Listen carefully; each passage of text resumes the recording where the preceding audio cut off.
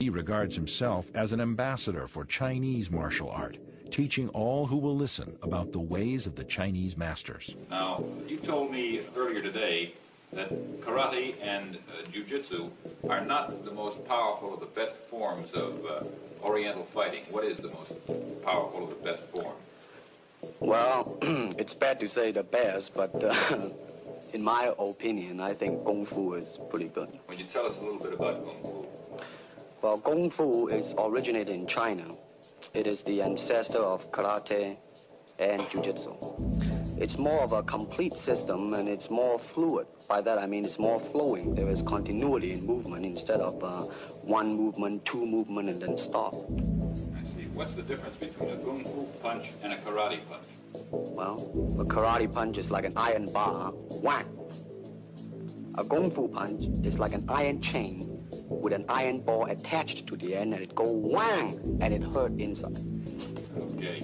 Lee has studied a system of Chinese Gung Fu for the past 9 years called Wing Chun, and is considered one of the art's most talented and articulate exponents. His teacher in this art has been an elderly Hong Kong Chinese master by the name of Yip Man.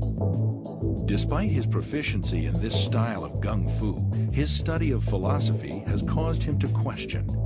And now he begins to question why most martial artists, Chinese and otherwise, seem more concerned with preserving tradition than with looking more deeply into the matter to penetrate through to the ultimate truth of martial art.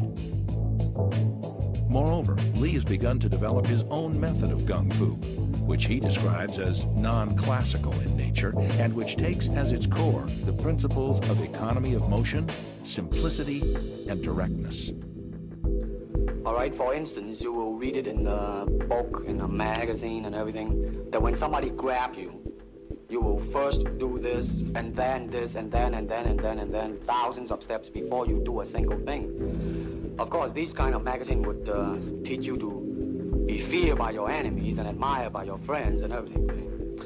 But in Kung Fu, it always involves a very fast motion. Like, for instance, a guy grabbing your hand. It's not the idea to do so many steps. Step him right on the instep. You let go. This is what we mean by simplicity. Same thing in striking and in everything. It has to be based on a very minimum motion so that everything would be directly expressed. One motion, and he's gone. Doing it gracefully, not to go, yelling and jumping all over him, but to do Excuse me. Both the American and Chinese martial art communities resent his iconoclasm. For such a young man to stand up against thousands of years of tradition and venerated authority is considered a direct threat to the status quo and its entrenched power base.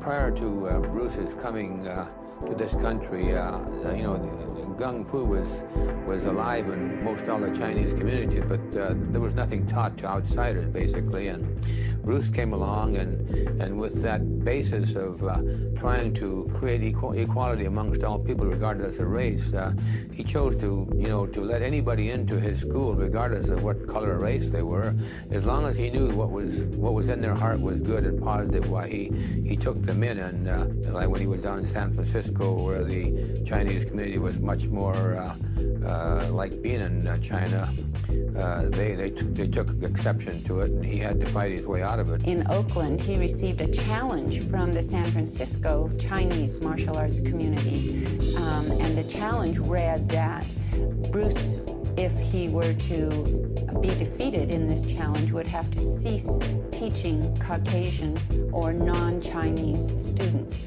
And the Chinese martial artist came over from San Francisco to Bruce's studio in Oakland, and a very formal challenge took place. I was present there. In fact, I was 8 months pregnant with Brandon, and James Lee was there. And this fight with this Chinese martial artist lasted about 3 minutes. It consisted of a lot of running, where the Chinese martial artist took off and started running around the room, and Bruce was pursuing him before Bruce finally got a hold of him and took him down to the floor and made him give up. And After the challenge ended with the Chinese martial artists being soundly defeated and they all went away, Bruce won the right to teach anyone he wanted to.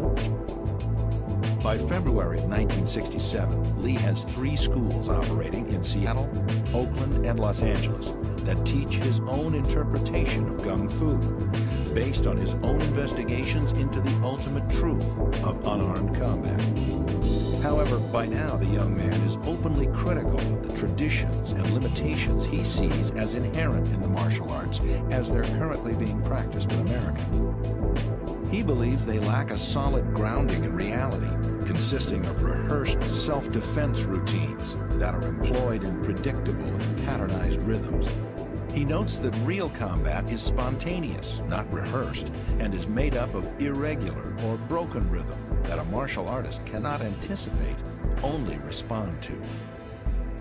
Even the championship karate tournaments of the era are non-contact affairs, settled not on knockouts, but on an accumulation of points awarded for blows that never touch an opponent. A victory is determined by a team of judges who conclude which combatant would probably have hurt the other combatant the most had contact been allowed. Lee has no use for such styles of pseudo-fighting, which he calls organized despair and dry land swimming. Lee's criticism of the arts can be attributed in part to his background in Hong Kong, which consisted not of non-contact karate tournaments, but full-contact street fights and challenge matches fought on Hong Kong rooftops. When not fighting against proponents of different styles of Gung Fu on rooftops, Lee had also fought frequently against opponents who had been armed with knives and chains.